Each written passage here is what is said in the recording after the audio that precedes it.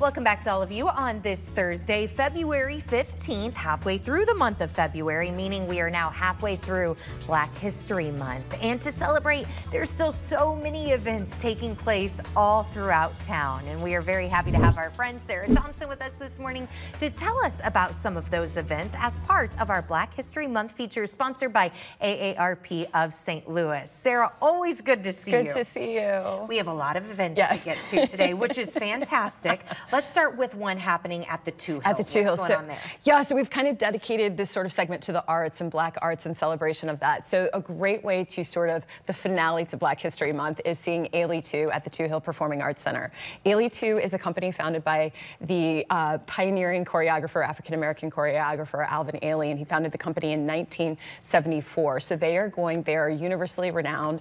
They are Alvin Ailey American Dance Theater's second company. They tour all over the world, and so Dance St. Louis is presenting them at the Two Hill March 1st and 2nd. And so you can see the iconic choreographic works that the company is known for. And it's 2 nights, and there's a pre-show program as well. So check that out. It's a great way to sort of end and celebrate Black History Month, and it's the company's 50th anniversary on top of that. And you still have 2 weeks to get tickets, so good news there. Next, there is a show going on right now at the Black Rep. What's happening there? Yeah, so the Black Rep, we couldn't, if we're celebrating Black arts, we had to, of course, include the Black Rep, which is a wonderful, beloved Black arts institution that's been in St. Louis for, I think, 48 years now. So as part of their season right now, Fly is running. This is a one-man show. It's a dramatic comedy that's running by Joseph L. Edwards. This opened off-Broadway back in 1997, limited tours, and so here it is in St. Louis through March 10th, and something to check out by playwright, director, and actor Joseph L. Edwards.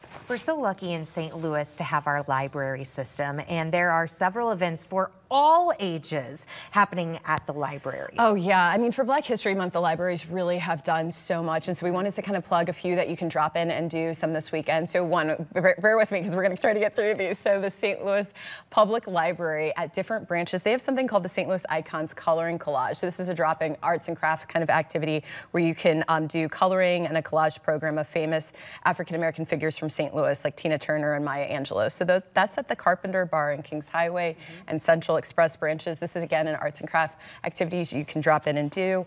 For the St. Louis County Public Library, they're doing a Black History Celebration Film Festival this weekend, Friday and Saturday, and so that's showcasing different local filmmakers as well as films. And then something for the little ones, they have something called the Magic of Louis Armstrong. This is the St. Louis County Public Library at the Grand Glaze branch and the Thornhill branch, and so this is someone named Tommy Terrific, and he does this magic show that talks about Louis Armstrong. So those are some things to check out this weekend that you can do. Back downtown, City Museum. City Museum did a great job for Black History Month. They have an art exhibition, and so this comes with your admission to City Museum. It's called Blessed by the Ancestors. It's curated by Brock Seals, and it celebrates the artistic talent of Black artists from St. Louis. So this is running through March 3rd, and it's paintings and sculptures and mixed media, and again, something that comes along with your admission to City Museum, but a great celebration of local Black artists and something to check out. And finally, you've gone through a lot of things, but another way to celebrate is by visiting a local Black History Museum. Right, so last time I was here, we talked about the George B. Vachon Museum of African American History. I want to do a quick plug for the Griot Museum of Black History.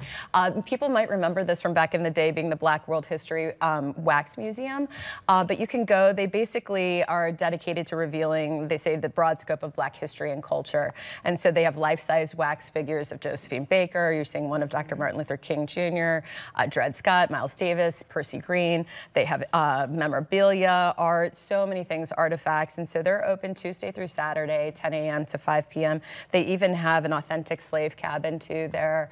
So there's just a lot to see there. Again, for a lot of people who haven't been there, it's just something to check out, a place to check out that's been around for a while, and really, I think they say it's sort of the second of its kind in the country. So just wanted to be sure to plug that, especially this time of year for Black History Month. We appreciate you. Yeah. She just went through a whole slew of things that you can do really over the next couple of weeks. Yes, and that's what's really nice too. Yes. Ample time left. You can find this segment on firstalertfor.com/greatday following the show.